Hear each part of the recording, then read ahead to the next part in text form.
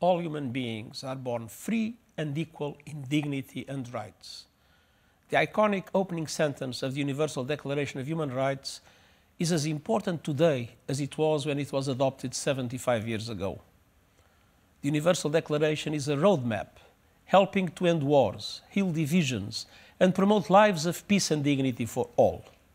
But the world is losing its way. Conflicts are raging.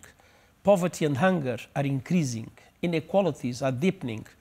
The climate crisis is a human rights crisis that is hitting the most vulnerable hardest. Authoritarianism is on the rise. Civic space is shrinking, and the media is under attack from all sides. Gender equality remains a distant dream, and women's reproductive rights are being rolled back. Today, it is more important than ever to promote and respect all human rights, social, cultural, economic, civil and political, which protect us all. The Universal Declaration shows the way to common values and approaches that can help resolve tensions and create the security and stability our world craves. As we work to update global frameworks and make them more effective in the 21st century, human rights must have a unique and central role.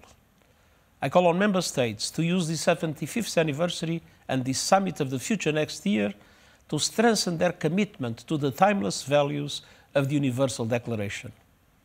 And on Human Rights Day, I urge people around the world to promote and respect human rights every day for everyone, everywhere.